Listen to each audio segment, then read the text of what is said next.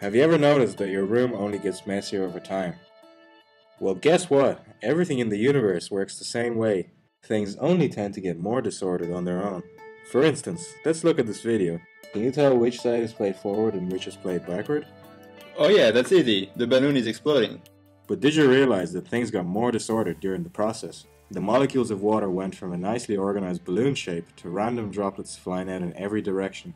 And how about this one? Which one is played forward? The right one. Everybody knows that orange juice doesn't assemble itself back into the pulp of an orange. Alright, how about this last example then? A chemical reaction involving three gases, nitrogen, hydrogen, and ammonia. This one is harder. Are nitrogen and hydrogen going to form ammonia, or is ammonia going to separate into hydrogen and nitrogen?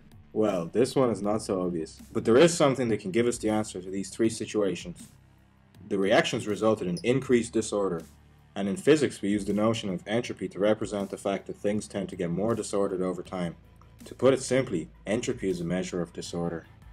But what do we mean exactly by disorder? Let's consider these three dice being randomly shaken, and let's look at the sum of the numbers on the dice. For example, if we freeze it right now, the sum is 4 plus 3, 7 plus 5, 12. We will call that the state of the system, and we'll use it to illustrate the notion of order. For example, if the three dice all show 1, then the state is 3. Note that there is only one way to obtain this state. All dice must be showing 1.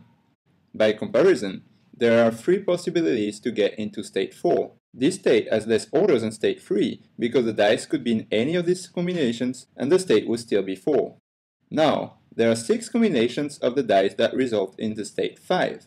This state has less order than the previous state because the dice could be in any of these 6 options and the state would still be 5. This example illustrates the notion of disorder. The more possibilities there are for a given state, and the more disordered that state is. Here's a plot that shows the number of combinations as a function of the state. There's a maximum for 10 and 11, which can each be achieved through 27 possible combinations.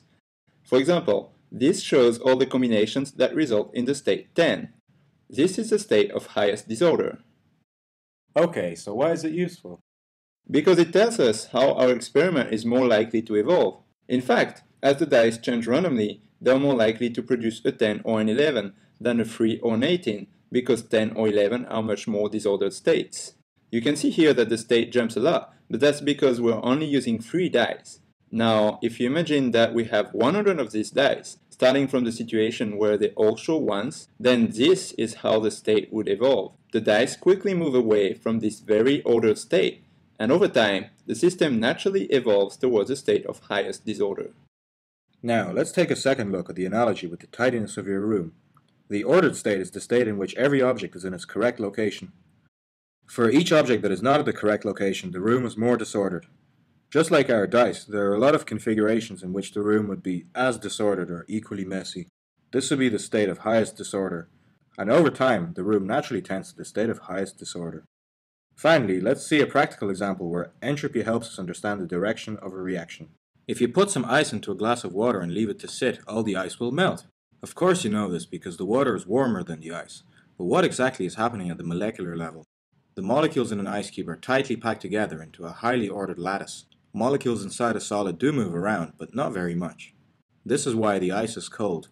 Water is a liquid and has a higher entropy. Molecules in the liquid move around a lot more freely, which is what allows liquids to flow. Water molecules bounce off the ice molecules, giving them energy, and the ice begins to melt. Colder water has a much higher entropy than the warm water with ice.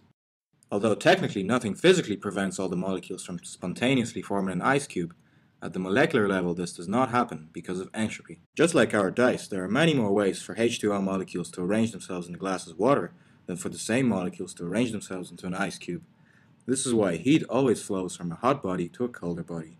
So now you can appreciate how entropy informs us about the evolution of physical processes. Entropy is a fundamental notion in science because it is a central pillar in thermodynamics, which allows us to understand everything from air conditioners to jet engines.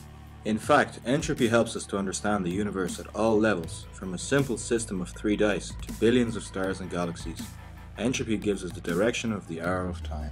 No matter what we're observing, we can be almost certain that the entropy of the universe is increasing.